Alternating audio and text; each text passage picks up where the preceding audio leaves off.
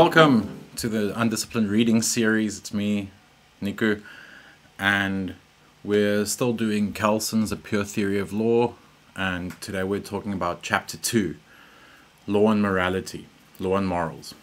So we saw in the first chapter that Kelsen separates the science of law as the science of norms as opposed to the natural science, right?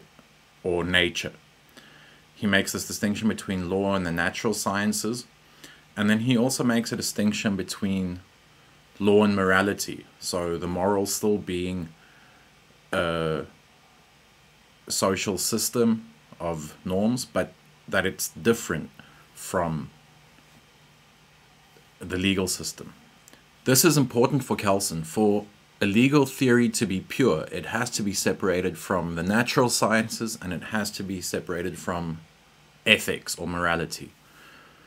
And in this chapter, he goes in deeper detail exactly what the difference between legal norms are and moral norms are, and why it's important for a legal theory to keep these two separate. So we know from the first chapter that Kelsen definitely recognizes some overlap or similarity between law and morality.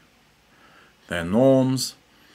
He says they regulate both internal behavior, thought processes, or behavior that affects only an individual, as well as external behavior that affects other people or society in the bigger sense. He says both law and morality regulate how people act in accordance with or counter to their own inclinations. You know, you're more likely to follow a rule, hopefully, than not to follow it. I think a kind of a Lumanian way to phrase this would be to say that both systems of norms attempt to make certain patterns of behavior more probable. There's also a similarity between law and morality and how they are formed, their norms. Both are formed by the will of the individuals as well as a kind of a custom. You know, we saw that law arises through custom, but morality too. It's always has a past, it's a history, it's how we do things, right? So they're also similar in how they come about. So then the question becomes apparent. So if they're both norms that try to regulate individual behavior and make certain acts more probable or patterns more probable, what are their differences? One difference is that Kelsen says that the legal order is usually centralized, where the moral order is not. It's dispersed across society. There isn't one body that enforces morality, right? As opposed to the law. He says very primitive forms of law operate in this way, but not modern law.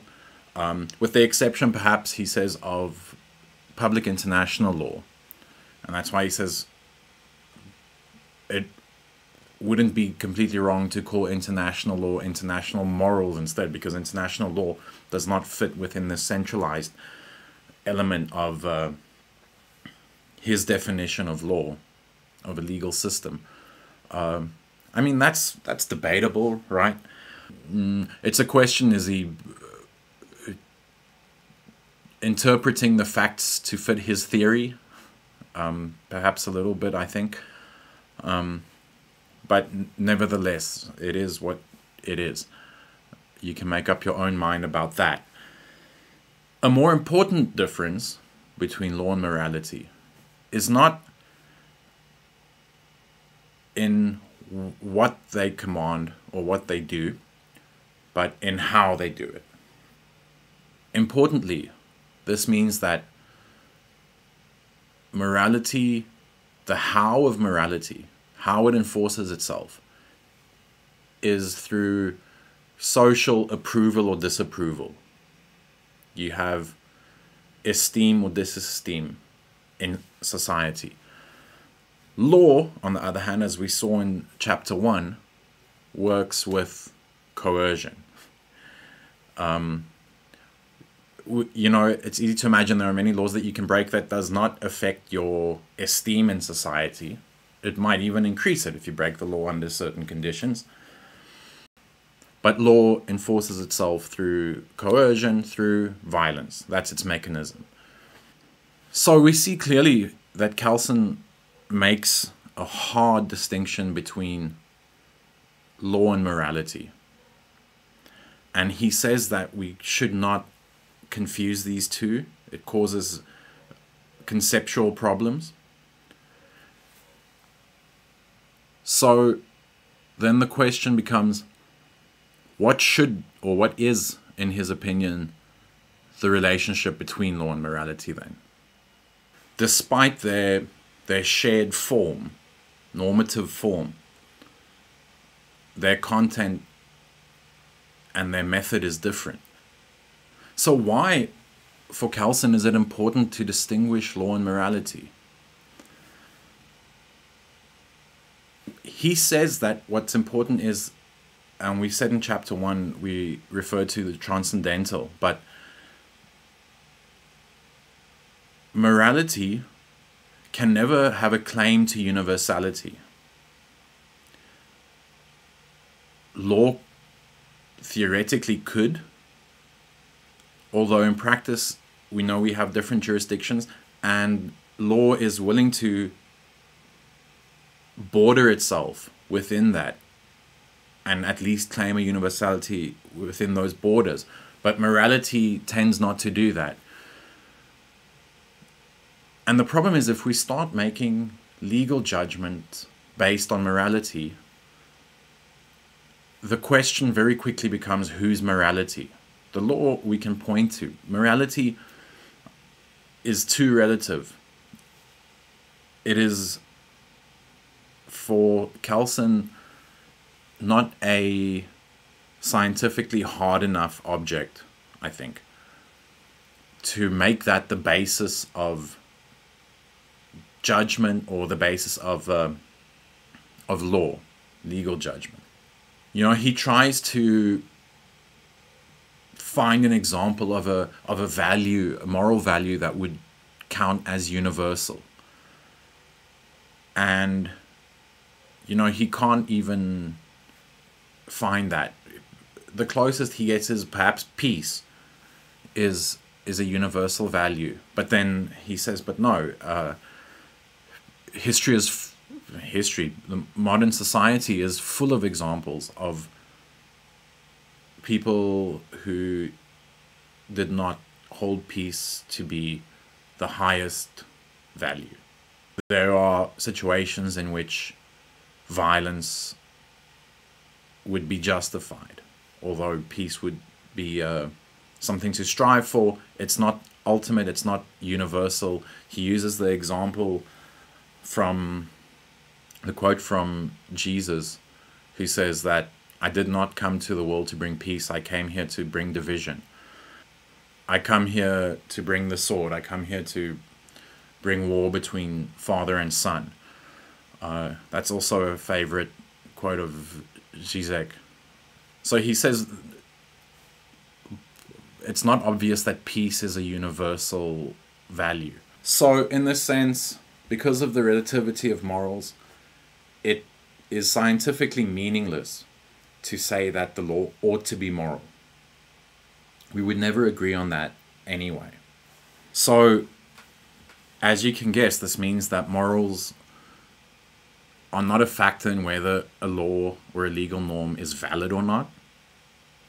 But he qualifies this. He says that this does not mean that the law and its norms fall outside of what he calls the good. That law should still strive towards the good, but if we put it in this more specific sense of morality or ethics, it's too subjective to meaningfully strive towards that. And then I think an important nuance here that is not always represented well enough, I think, is this distinction between, if we talk about kind of the law from the inside, if I can put it that way. And then the law is observed from outside by the legal theorist or the legal scientist. Not the practitioner who creates and interprets law, but the one who looks at the whole system, which is sort of what we're doing here and what Kelsen did. Obviously, Kelsen has this strong drive to be objective, scientific, empirical, which, you know, that's open for a whole bag of critique by itself, but let's put that to the side for now. But he says that if we study the law academically from the outside, it's not the purpose of the legal theorist or the legal scientist to approve or disapprove of a particular law. The purpose is to describe it, right? There shouldn't be a value judgment in a purely descriptive exercise meant for understanding the system better. And through the internal logic of the law, a law remains valid only by its own metrics. Measuring it from the outside against morals cannot invalidate a law. The immorality of a law cannot invalidate it. We're comparing different criteria. We're comparing apples and oranges here. And then Kelsen justifies this, or he goes further by sort of dabbling within the ethical, trying to make ethical arguments for separating law and morality. He says, out of a kind of a political point of view, he says it seems that the laws of one's own country always seem to be moral to you, while the laws of another country seem to be immoral to you. And that should already signal to you that something is amiss, and points to the relativity of law. So insisting that laws have to be moral or immoral justifies, in some cases, justifies intervention in a foreign country. Think of how human rights have been instrumentalized in that way. You know, we're going to intervene in another country because they're not applying human rights law. They're not going about with the law in a moral way. And thus we have a legal justification to attack them. Also, the value of peace being put to the side there. So he says that moralizing over the law can be dangerous. It can have immoral effects.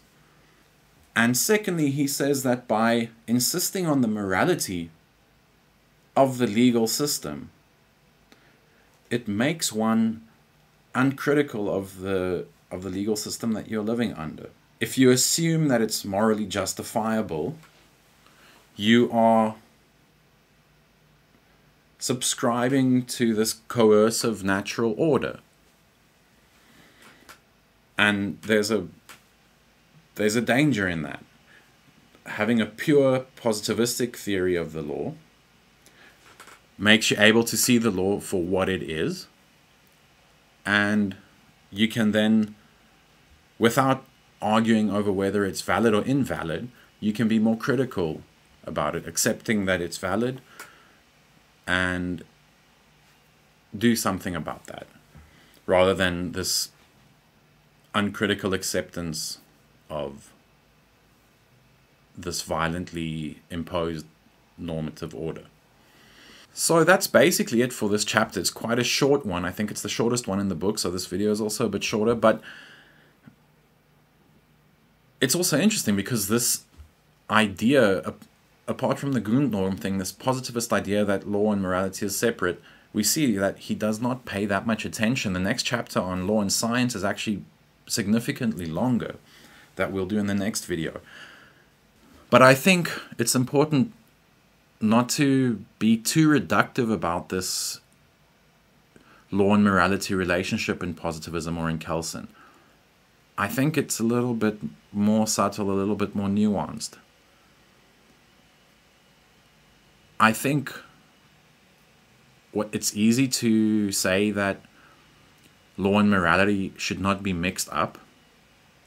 But I think what people perhaps miss sometimes is that we're not talking about separating it from only within the legal system, whether you're a lawyer or a judge or a legislator, whatever, and that it gives you carte blanche to be immoral. That's not the point.